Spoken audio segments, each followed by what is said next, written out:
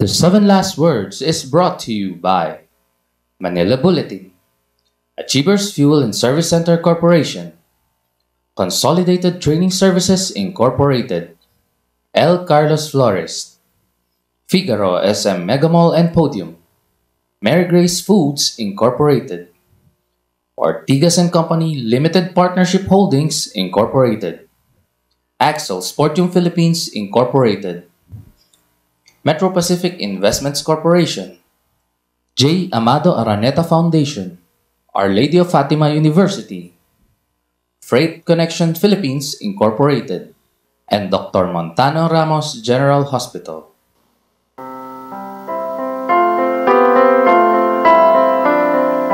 Isang pinagpala, mabiyaya at magandang araw po sa inyong lahat.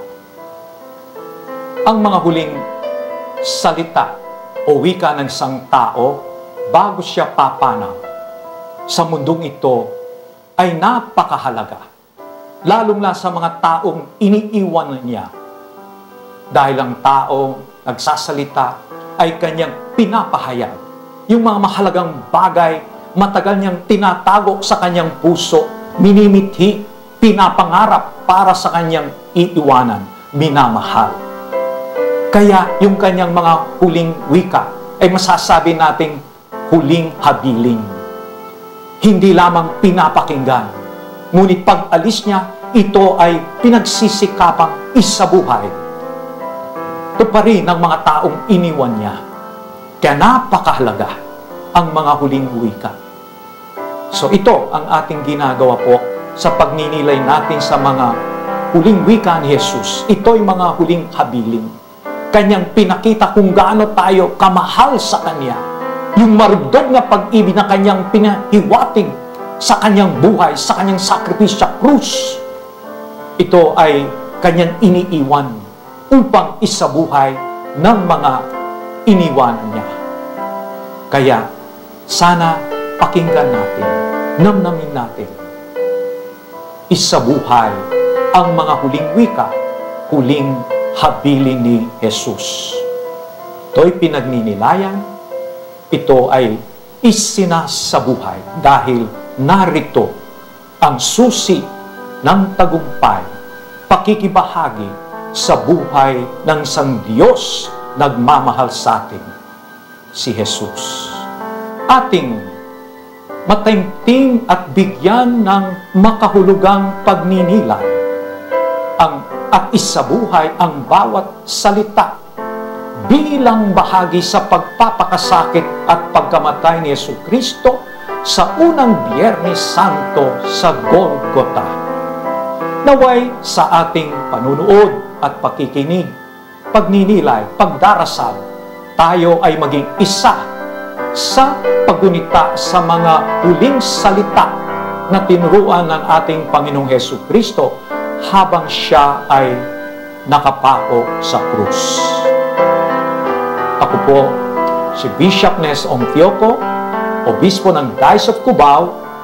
Magandang hapon po at maraming salamat po sa lahat.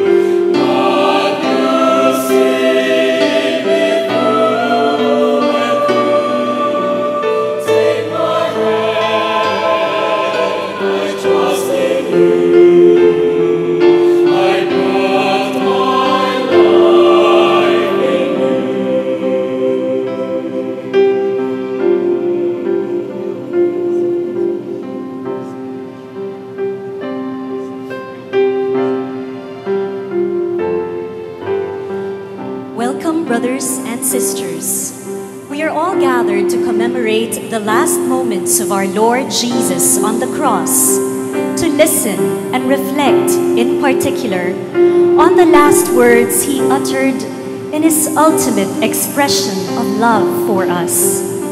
As we celebrate the year of the laity, our reflection will focus on the value of hope as a central theme in the life of the faithful. Pope Emeritus Benedict XVI challenges us to see the deep link between hope and faith, two of the most important Christian virtues. This afternoon, as we commemorate the Passion of our Lord Jesus Christ, let us not forget the hope it brings for our salvation. May the 7 last words of Jesus be a constant reminder to us, the faithful, to trust God and make Him the beacon of our hope.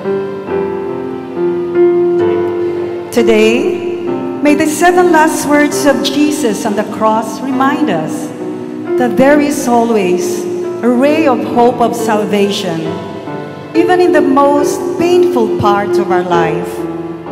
We have the privilege of listening to the Lord's 7 last words as conveyed to us by 7 of His ordained ministers from the Society of the Divine Word.